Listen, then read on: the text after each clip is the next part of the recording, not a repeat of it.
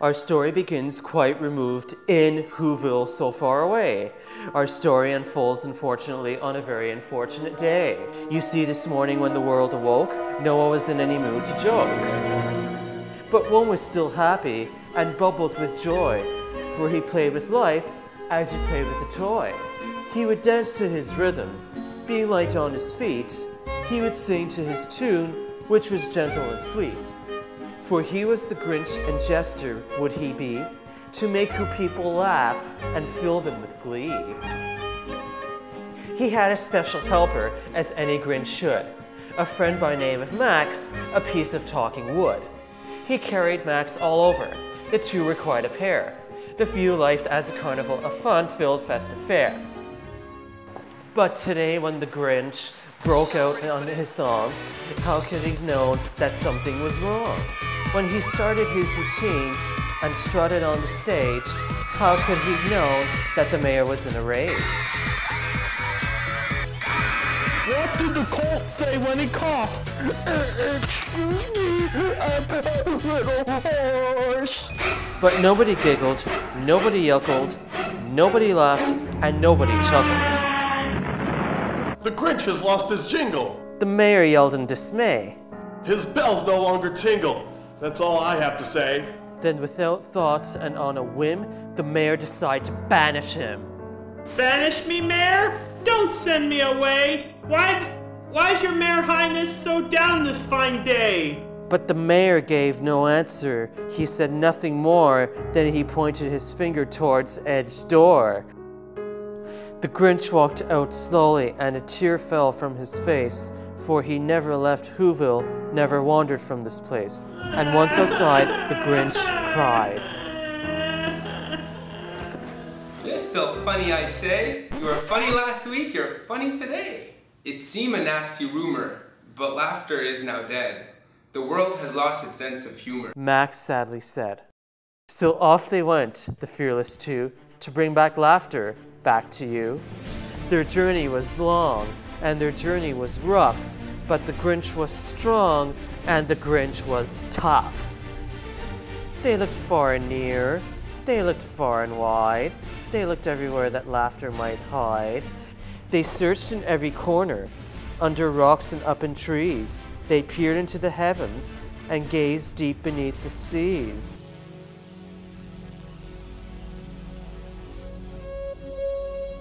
They looked in vain for flowers, they heard no songs of birds, but they saw lots of mad faces and heard some bitter words.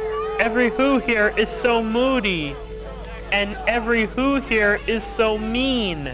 I must confess that Who City is the saddest place I've ever seen. Maybe someone here can tell me, maybe someone here might know, how come the Who's aren't laughing? How come spirits aren't so low? Ask Jack Who. Max motioned. I'll give it a go. Why are you not laughing, sir? I'd really like to know. It's kind of hard to laugh or joke when you're unemployed and completely broke. I have no job, I have no money, so tell me, Mr. Grinch, what's so funny? Oh, Max, I fear it's much worse than I thought. Is laughter something those people forgot? Ask Jack Who with the briefcase blowing smoke in the air.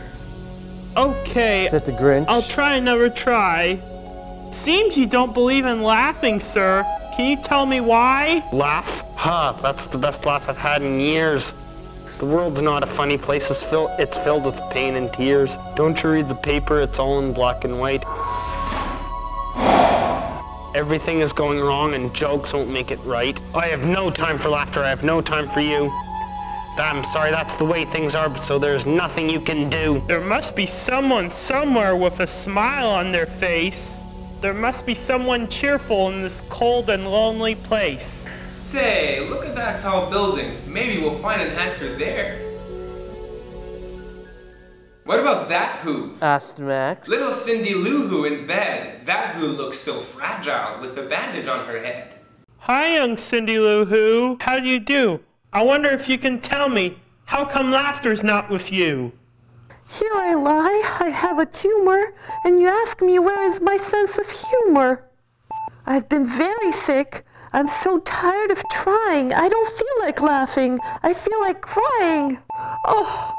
Instead of making teardrops fall, I make them disappear. Whenever I feel like crying, I smile hard instead. I turn my sadness upside down and stand it on its head. When I get sad or lonesome, or when I feel depressed, that's when I sing my loudest and dance my very best. So won't you try it, Cindy Lou Who? Won't you laugh with me? We'll start up very slowly with a tiny tee-hee-hee. So he sang his funny song. Dore, ska-do, dore, laughter's coming on. And he walked his funny walk. Oh my God, you're so funny. And he danced his funny dance. And he talked his funny talk. Hi, everybody!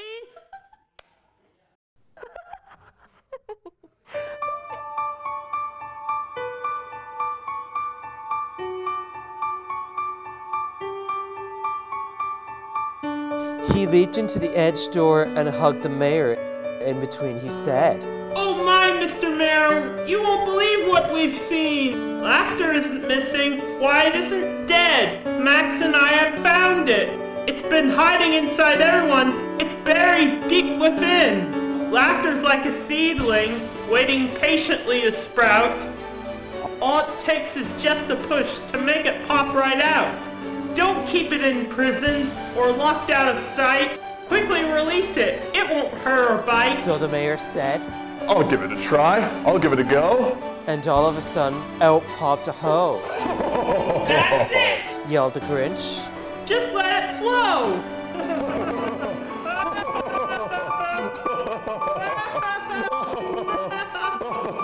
And it flowed and it flowed and it flowed. Mr. Grinch, you've done it. You've helped us save the day. You've brought back love and laughter. You've helped us find a way. And when the Grinch heard these words, he smiled and started singing. He somersaulted in the air and his bells again were ringing. Laughter's back and that's the end.